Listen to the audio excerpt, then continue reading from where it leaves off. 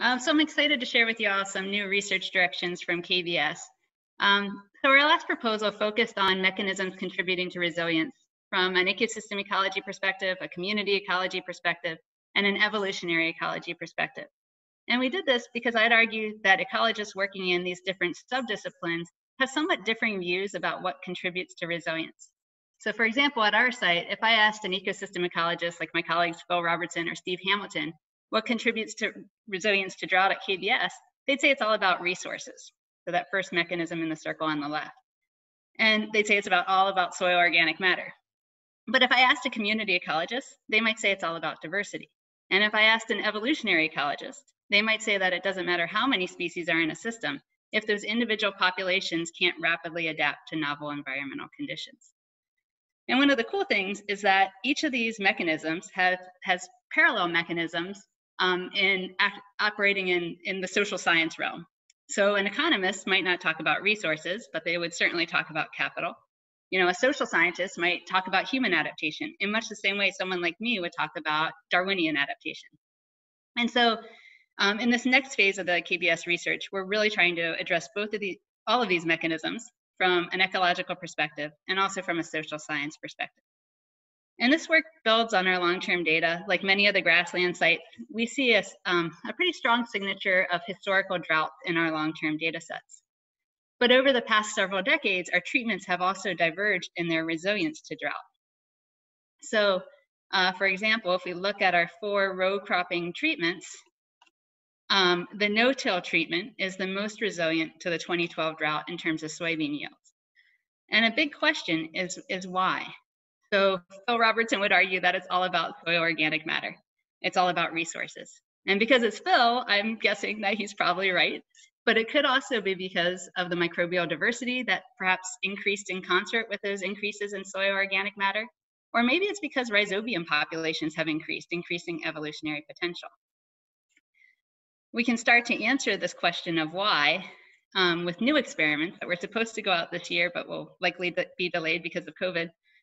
With these rainout exposures, so that simulate these growing season droughts that we see signatures of in our long-term data sets.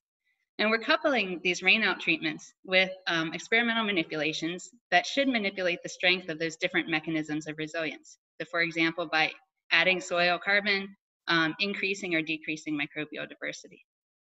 So that's where we're going in kind of the next big set of experiments that we plan to set up.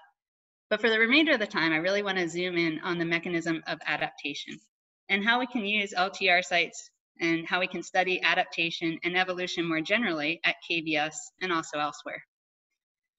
I don't know how many of you are familiar with this guy. This is Rich Lenski. He's the brainchild behind the most famous evolution experiment in the world. What you might not know, though, is that Rich was setting up his long-term evolution experiment at this exact same time that the KBS LTER was getting started. Rich was doing his work 65 miles away on the main MSU campus instead of down at KBS.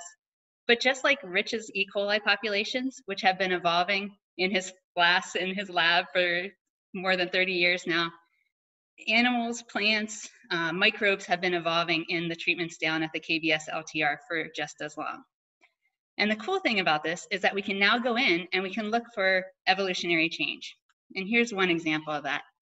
So what we did was we went into Kay Gross's nitrogen addition experiment that she started back in 1988, and we isolated rhizobia populations from plots that had been fertilized for more than 2 decades, shown there in the red bar, and rhizobia populations from adjacent control plots that had not been fertilized. And what we find is that rhizobia that had been evolving in these high nitrogen environments for more than 20 years had evolved to be less cooperative, just as theory predicts. So in other words, they provide fewer growth benefits to their plant hosts. So that plus N on that x-axis, that's not us directly fertilizing those plants. That's where the rhizobia originated from. That's their evolutionary history. These types of experimental evolution studies can also be coupled with resurrection experiments. Resurrection experiments take some planning. It requires knowing something about that original source population before it started to evolve.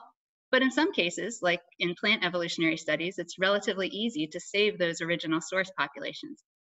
And that's what KBS did when they started their bioenergy experiments. So they saved seeds that were used to install some of those initial treatments.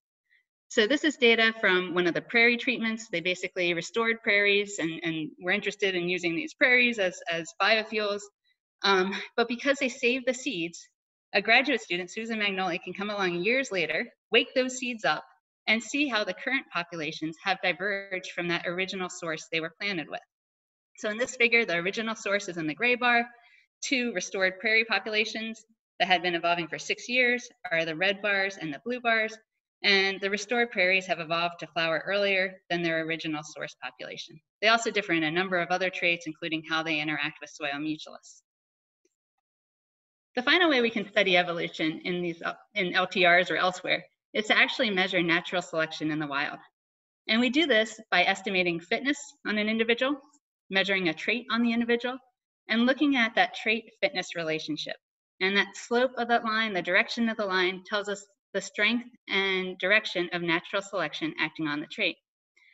And the cool thing about this approach is that it allows us to predict future evolutionary change. So experimental evolution, resurrection experiments, they allow us to ask questions about how evolution has occurred in the past. But by measuring natural selection, we can predict how evolution should happen in the future. And this is particularly cool in the context of LTR sites because so many of our sites simulate future global changes. So we can start to investigate how these global changes will affect the evolution of plants, animals, microbes.